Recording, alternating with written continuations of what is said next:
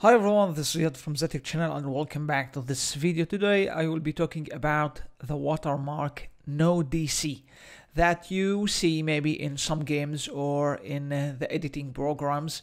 So all what you need to do, just go to the desktop settings, open the NVIDIA settings, and then go to manage 3D settings. So then restore it, apply it, and of course you can exit it, and then go and close the game or the program that you are working for. Maybe you need to also restart your PC. As you see here, I just closed the program and open it again, and the watermark is just gone. That's perfect, of course. Most of the cases, this is the solution.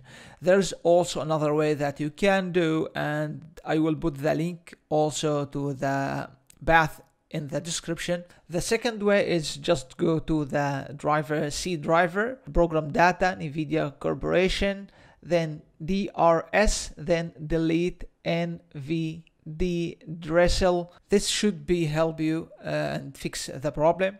Hopefully this video was useful. If that, give a like, share, subscribe, and stay tuned for the next video. Peace.